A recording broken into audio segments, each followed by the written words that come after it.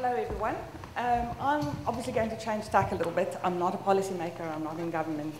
What we do is pretty practical. And so what I'm going to do is tell you a story of our creating of conditions and kind of just make it really personal, make it kind of really practical for people. And the title of it is Make It Personal, but Don't Take It Personally. In September 2007, the Shuttleworth Foundation and the Open Society Foundation gathered a group of people, many of whom are here today, to really imagine a new future through open educational resources. One of the participants of this meeting was a guy called Mark Warner. Some of you may know him as well. I know he's engaged with this group quite a lot. Mark was a master's and PhD student in physics. And as kind of a physics student, he really loved science. He also knew quite a lot about science and about tutoring both university students and school learners in finding out about what science really is.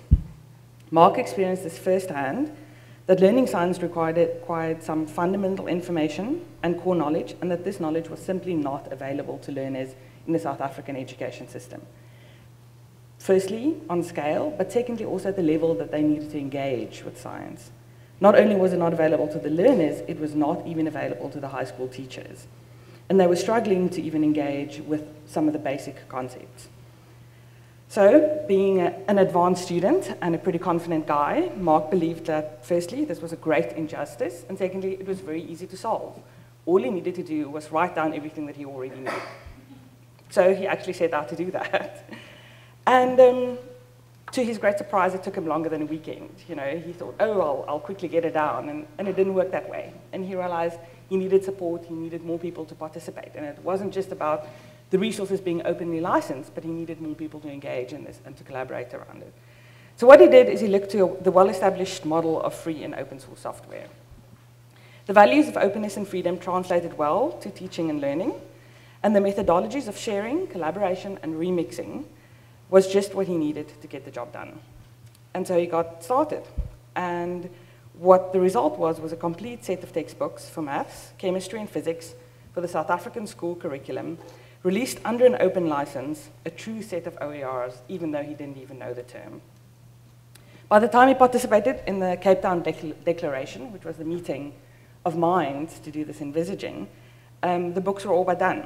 It had taken him a couple of years, but it actually gathered a community of teachers and advanced students who were willing to share their knowledge towards developing these resources that can be freely shared with anyone in the world, edited, adapted, and reused. It was based on this experience that Mark came to the Cape Town meeting, knowing that OERs was not only possible, but it was essential. And the problems in the inherent system had already created some of the conditions for that innovation to happen. So for the guys who want to go, who are online, you can go to capetowndeclaration.org. And at this meeting, we imagined as a group the shift we would need in the education resource ecosystem to realize the full potential of OERs. It's clear that OERs are much more than the individual projects and initiatives that we implement. It's a reimagining of the educational resource ecosystem and requires a shift in thinking and action on the part of each member of that ecosystem.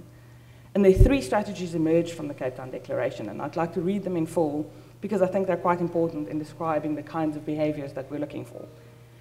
The first strategy was aimed at educators and learners. We encourage educators and learners to actively participate in the emerging open education movement. Participating includes creating, using, adapting, and improving open educational resources, embracing educational practices built around collaboration, discovery, and the creation of knowledge, and inviting peers and colleagues to get involved. Creating and using open resources should be considered integral to education and should be supported and rewarded accordingly. The second strategy was aimed at open educational resources themselves. We call on educators, authors, publishers, and institutions to release their resources openly. These open educational resources should be freely shared through open licenses which facilitate use, revision, translation, improvement, and sharing by anyone. Resources should be published in formats that facilitate both use and editing, and that accommodate the diversity of technical platforms. Whenever possible, they should also be available in formats that are accessible to people with disabilities and people who do not yet have access to the internet. And the third strategy was aimed at open education policy. Third, the government school boards, colleges, and universities should make open education a high priority. Ideally, taxpayer-funded education resources should be open educational resources. Accreditation and adoption processes should give preference to open educational resources. An educational resource repository should actively include and highlight open educational resources within their collection. These three strategies are pretty all-encompassing, but of course, they're very difficult for one entity to implement. And what's really important is to think about this as an ecosystem, and that each person has a part to play. And so what did we do to really bring about this shift in individual behaviors that we were looking for? Education has needed fixing for a long time, and there's a lot of noise in this space. There's a lot of activities. There are a lot of things that vie for the attention and the thinking and the commitment of teachers, learners, parents, school boards, and policymakers. And we're looking for systemic change through a shift in individual behaviors. So the only way to spread ideas beyond the early adopters and scale OER as a viable alternative to lockdown resources is to focus on creating the right conditions for the ecosystem to shift and flourish in the new change conditions. A connect in rather than a connect out model. So it was with this in mind that we joined forces with Mark and his free high school science text and decided to put to practice what we preach and actually do an experiment on how this would look. Again, going through the three different groups that the Cape Town Declaration was aimed at, firstly, educators and learners. It's not enough to just post resources under an open license online. We want teachers and learners to actively engage and participate. And how do we do that? By showing them how.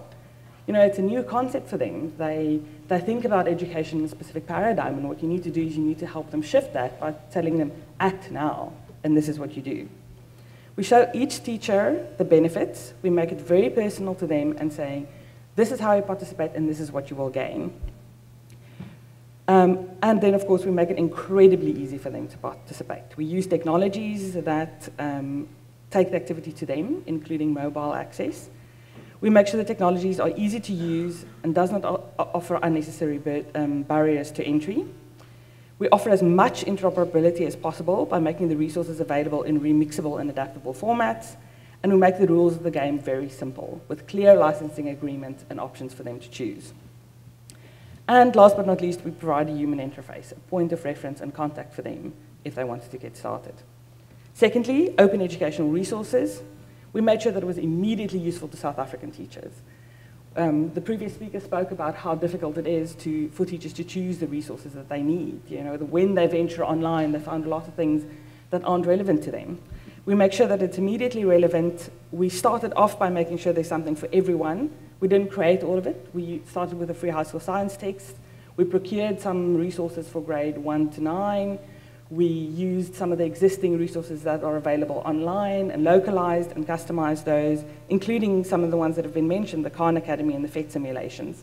And we included those in our resources to make sure that we have an holistic offering and that when someone chooses to make that shift, there was something there for them to offer them value.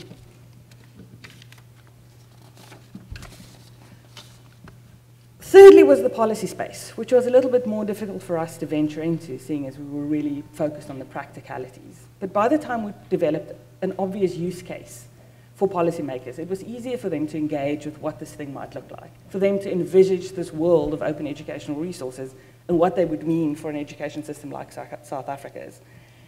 We've now been approached by the Department of Education based on the fact that they've seen our work, as opposed to that we've spoken to them about changing their policy, and asked us to advise them on how they do things around educational resources, how open educational resources might be integrated into the education system, and how that might be included in their open education portal.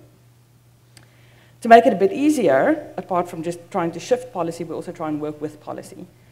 And what we will do in this coming year is to make sure that the resources that we have interface properly with the procurement system that the Department of Education has, and to make sure that we free up budget and we free up procedural time for teachers to be able to access resources and not have to search for them online.